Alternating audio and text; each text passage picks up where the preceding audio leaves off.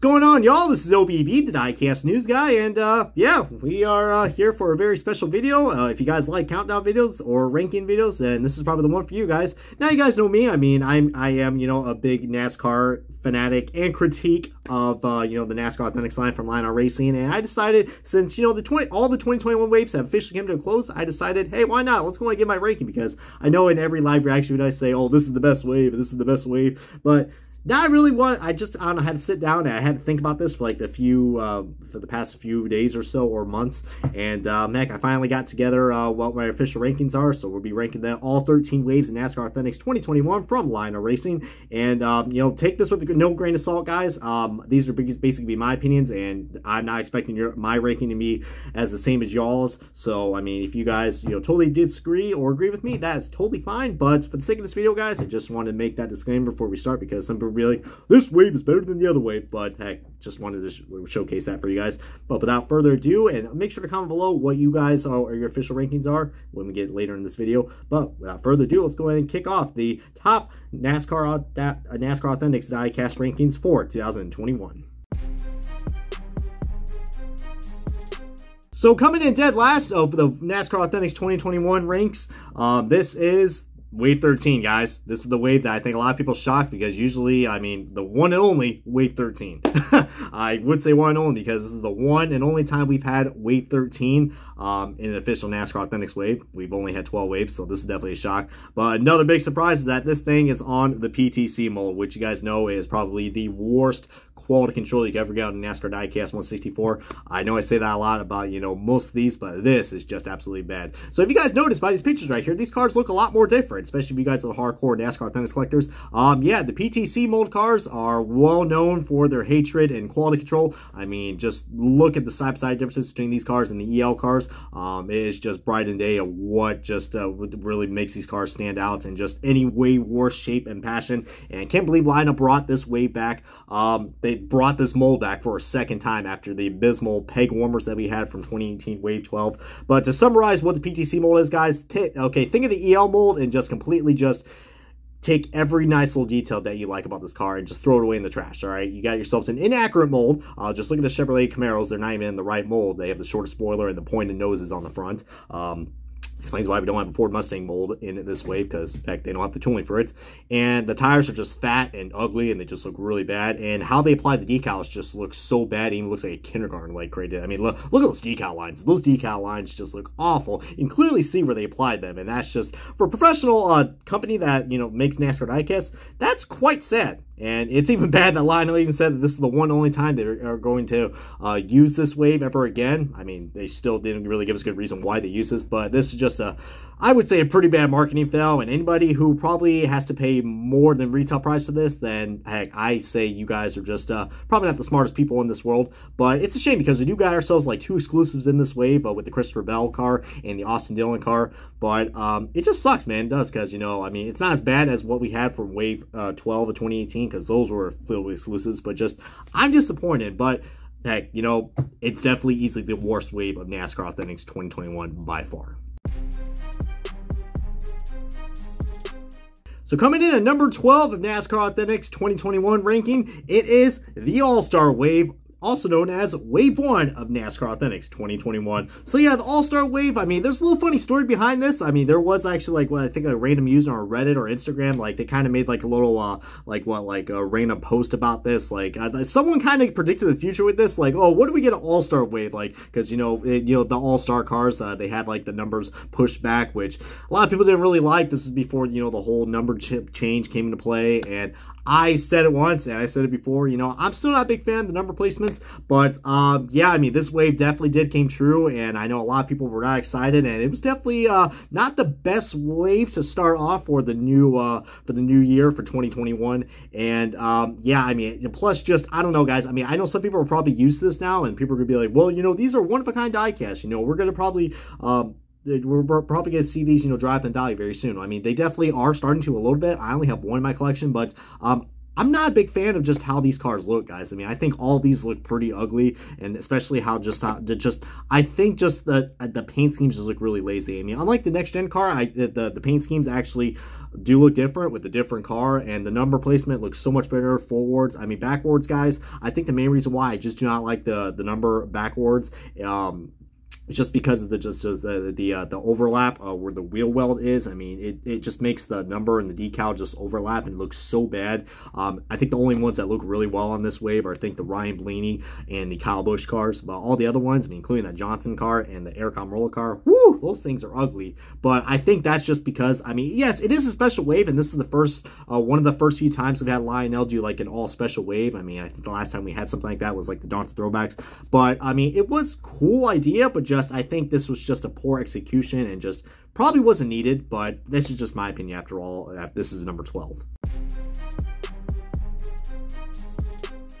So coming in at number 11 of the NASCAR Authentics 2021 ranking, it has to go to wave number 3. And yeah, this is definitely another wave that I think was just, I don't know. I mean, it's not as bad as the All-Star car wave and the PTC mold wave that we have wave 13, but I just feel like that this wave just had a lot of missed opportunities, as this was actually the first official wave that we got ourselves some 2021 diecast, but I think some of the choices that they had were pretty underutilized. I mean, we do have a lot of cool paint schemes in this wave, especially even some cars from 2020, like the Kyle Busch Skittle Zombie car, which is a great car to get. But some of these paint schemes have been kind of reused before, and they brought them back for, you know, they pretty much came unchanged. I'm looking at the, you know, both Penske diecast of Ryan Blaney's Dex Imaging and the Joey Logano Shell Pennzoil Ford Mustang and the Eric Almirola Smithfield. The only two diecasts that are pretty new for the 2021 for this wave are the Roush cars, and I think both look cool, and I probably are the only ones that stand out.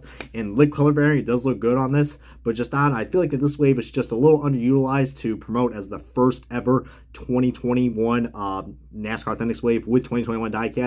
Not much variety. I mean, we only have Fords, but heck, most of the Fords were announced before, you know, the Chevys and the Toyotas, but just very underwhelming in my opinion. I will say that, but just not a bad wave, but just, I don't know, and compared to the next few waves that we're going to be showcasing, I think this one just is, like I said, not as bad as the previous two, but just underwhelming to say at the least. So coming in at number 10 of the NASCAR Authentics 2021 ranking, it's got to go to wave 4, guys. It looks like we're definitely counting in forwards. But yeah, some of these early waves, guys, I just have not really been a big fan of. But wave 4 in particular, man, it's another wave that we do get some more Ford Mustangs with 2021 cars. But just still not much variety, but it is a little bit better than what we got for wave 3. Especially since we do got some exclusives in this wave, like the Michael Annette Pilot Flying J car from 2021. That's a really cool diecast right there. Usually a lot of the Junior Motorsports diecasts get canceled, so that's cool that we were able to get this as a true exclusive. And the Brad Keselowski discount tire Ford Mustang. I mean, this was actually a Dawn to Throwback from 2020, but they also brought it back as a primary for 2021, and it is exclusive as well. So I thought those were really two cool exclusives. But some of the other ones are pretty cool. I mean, you got, you know, a brand new look for Ryan Blaney's Moen Menards. I mean, definitely a great car to add, and a new look for the Hunt Brothers Pizza car. So we do got a lot of new look and paint schemes, but and we do got some champion winners as well, guys. We actually got Sheldon Creed's champion truck and Austin Cindric's champion, Moneyline champion as well. But just, I'm not a big fan of the champion diecast. I feel like the Sheldon Creed truck probably, I mean, it's cool we got a Sheldon Creed truck, but as you guys know, I'm not a big fan of the championship logos that are on top of the cars. Just really kind of kills the value for me. I think this would have been a better selection if it was the race to win, because he did one in this truck as well. And I know it would not be exclusive because it made it in the Gold Series, but just, I don't know, guys. I feel like it would have been a little bit better. But and plus, there are some diecasts that we already have seen in previous waves, like the Kyle Busch Interstate Batteries car from 2021 in 2020. They're pretty much identical.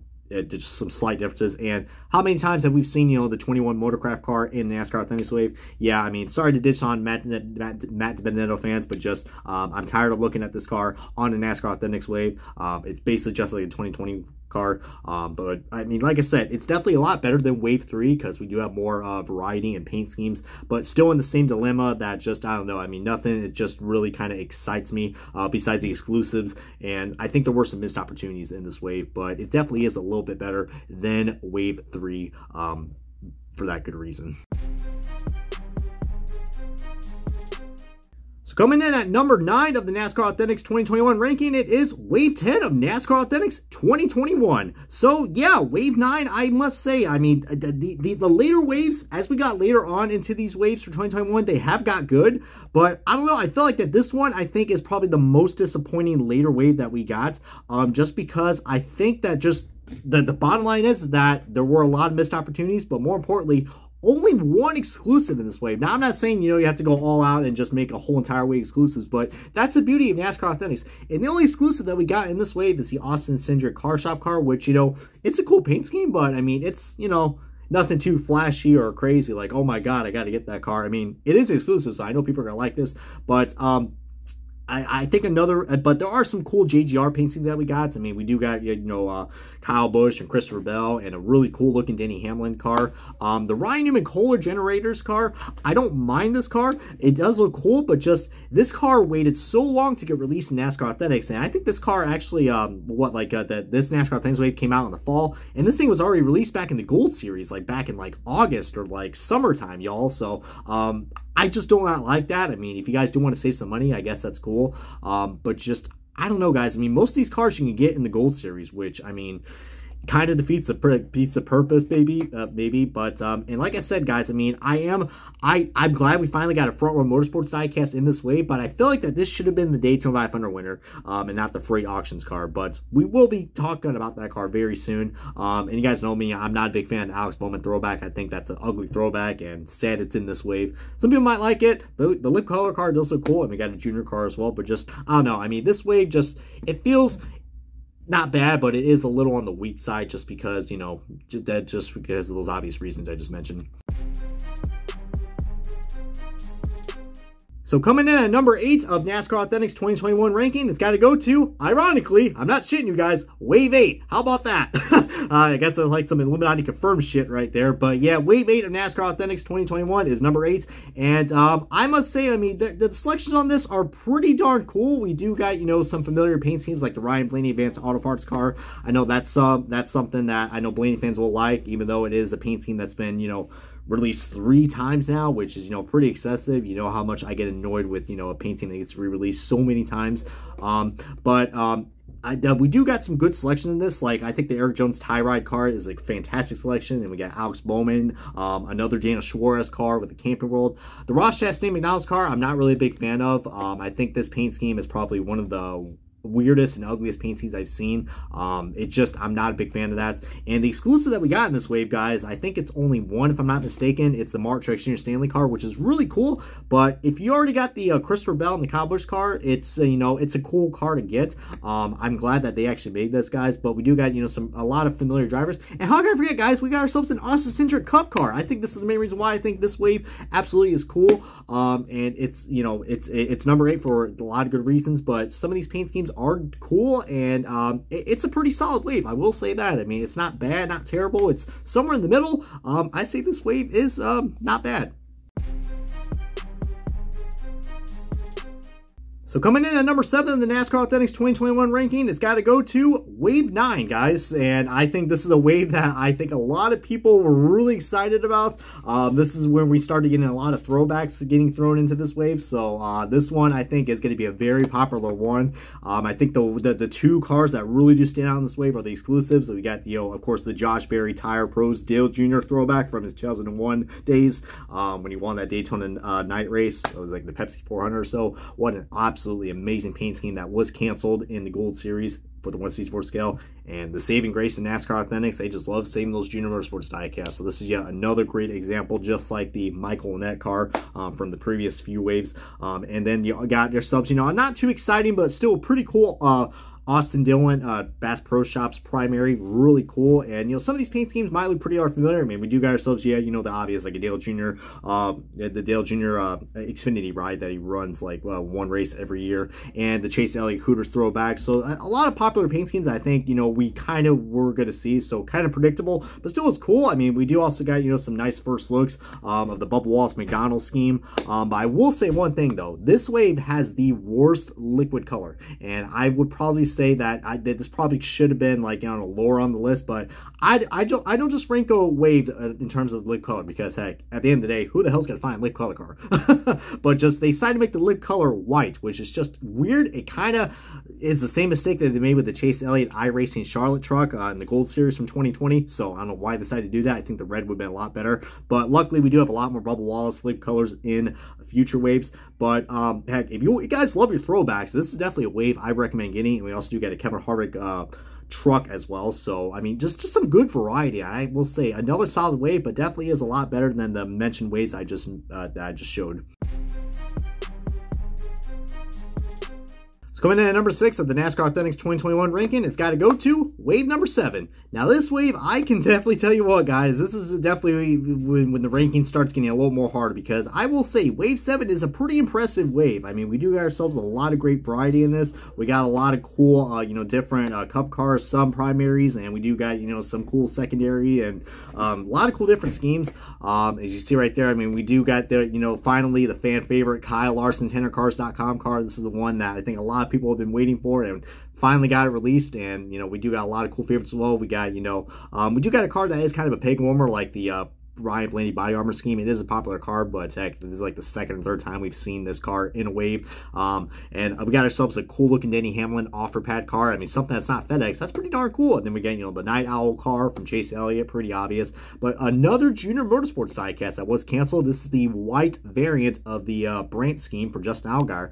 And you know, we haven't seen a Justin Allgaier car in God knows how long, so it's pretty cool that we finally got one in NASCAR Authentics, because most of his diecasts should get canceled. So that's a cool exclusive we got in this wave. And just a lot of bright, colorful paint schemes in this wave, guys. I think this one just has a lot of cool variety in terms of color. And you got, you know, the Armor All car from Eric Jones, which is a really nice one in the Menard scheme. Menard's Dutch Boy with Matt Benedetto, another Stanley car, which, you know, is, I believe, is another, well, that's not exclusive. That is actually in the Gold Series as well. And the Craftsman car, and a really cool lip color. Just so much great variety, guys. But I just love the broad spectrum of the colors that we got in this wave, because this one, I think, just really stands out. When you're going by the toy aisle, you're going to be like, whoa, these are some hot looking cars. So definitely is a great wave, and definitely deserves to be in the number 6 spot. So coming in at number 5 of the NASCAR Authentics ranking for 2021, it's got to go to, ironically, wave 5. All right, high five, y'all. But anyways, yeah, this wave, I will say, man, I mean, wave 6 was really cool, and I kept going back and forth, be like, all right, which wave deserves to be in the top 5? I mean, the wave 5 and wave 6 were like this close to each other. But I just kept thinking to myself, you know, we haven't had a good wave yet for the early waves in terms of, like, you know, a good variety of 2021 primary paint schemes. This wave, I must say, finally gives us that. With the disappointments that we have from wave 3 and wave 4, wave 5 finally delivered, guys, and we got ourselves a great variety of brand new looking paint schemes for 2021. Not just 2, but I think this whole wave, I think, is all new paint schemes, and this is really cool, guys.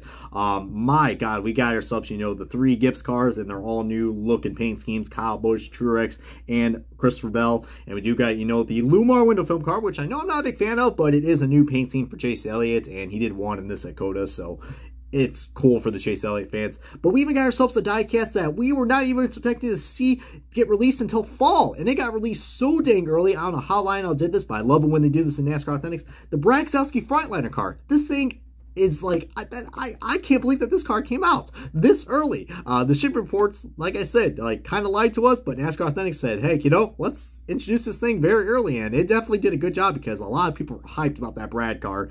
And the rest of this wave does look really cool, guys. We do got, you know, the Bubba Wallace show car for 2311, Colt Custer's, Alex Bowman's Ally car, which I know was the wrong purple that they used, but still, a lot of people were excited about this paint scheme, and later on, they did fix the purple. The purple's supposed to be a little more darker than what it is on camera, but it's not like as bad as what I thought. In the William Byron Exalta scheme, just, like I said, guys, this wave deserves to be in the top 5, because this is the best wave to get to start off your 2021 collection, and that's probably a damn good reason why it is in the top 5. I mean, awesome for wave 5 to be number 5 in this list. So coming in at number 4 of the NASCAR Authentics 2020 ranking, it is wave number 6. And yeah, this wave, again, like I said with the last two guys, when we got to wave 4, 5, and 6, they were just non-stop stellar. And I just kept going back and forth like I did with the other two. I was like, all right, man, I like this way better. No, I like this way better. No, I like this way better. This is the part of the video where a lot of people's opinions are going to change, and I totally cannot, disagree or agree with you all. I just thought that Wave 6 deserved to be a little bit better than Wave 4 or Wave 5 just because the variety, guys. We got ourselves a lot of cool looking 2021 schemes, but I mean, this is more of like teams that you really do not really see much in, NASCAR Authentics, guys. I mean, sure, you see Gibbs and you see, Henrik, but here you got yourselves Ganassi, Junior Motorsports, freaking, Hattori Racing. I mean, what? I mean, this is some great variety, guys, but like I said, yeah, we do get ourselves an exclusive truck in this wave with Austin Hill and the United Rentals Toyota Tundra for Hattori Racing, another Kyle Larson car. Actually, this is the first Kyle Larson car that was released in NASCAR Authentics, so a lot of people were really hyped about this, and this is a great sequel to go with Wave 5, because you do get the Chase Elliott car and the Kyle Larson car, Noah Gregson's Black Rifle Bass Pro Shop's coffee car, really cool. And I mean, you do got both, and you do got both Ganassi cars as well, which you guys know. I mean, those two cars are going to be pretty, pretty much going to be dried up in value now, since Chip Ganassi is no longer in NASCAR. So I mean, it was cool to finally get not only Kurt Busch's gear wrench car, and it is a new scheme. We've had his gear wrench cars released, but also the Clover car, and then we got ourselves another Mark Truex Jr. car, and a first primary paint scheme for Bubba Wallace and the DoorDash scheme. That is really cool, but also a first for Daniel Suarez, guys. But also, this wave is so cool because we do got ourselves the first new teams in NASCAR, 2311 Racing and Trackhouse Racing. Their first ever diecast were in this wave, and I think that's probably a damn good reason why this is on this list, because there were just a lot of new stuff that was in this wave. So wave 6 is definitely an awesome wave. So coming in at number 3 of the NASCAR Authentics 2021 ranking, it's got to go to wave number 11. And, we've had a good session so far of, what the diecast are coming out. But like I said earlier on in this video, guys, as soon as we got to the later waves, I mean, they've just been absolutely stellar and absolutely surprising. But let me tell you what, man, wave 11 was definitely the wave that was just full of lots of surprises. And now a lot of people are like, well, why is it not number 1? I mean, if it's so surprising, why is that number 1? Because I think there are 2 other waves that are better than this. But wave 11, man, I'm just going to go ahead and say it. This wave is just the wave for underdogs, all right? Yeah, we do got some familiar guys like Kevin Harvick and Kyle Busch and Bubba Wallace. But look, we got ourselves, a Corey LaJoie throwback with the Xerox sponsorship. That's an awesome throwback, by the way. Probably one of the best throwbacks. A Jordan Anderson truck, the mac and cheese truck. After here I am thinking that it was going to be the Daytona truck raced version that he ran second in. No, this was the Bobby and Roger Ray use. And how can I forget about the 2 exclusives in this wave, guys? These 2 exclusives were just absolutely surprising. We got ourselves the return of a Toyota Supra with Ty Gibbs. Whether you love him or hate him, this was absolutely just a warm welcome to have in this list, guys. We thought the Toyota Supras were never going to return in diecast form because they always get canceled, but this was a warm welcome, especially with a rising superstar like Ty Gibbs.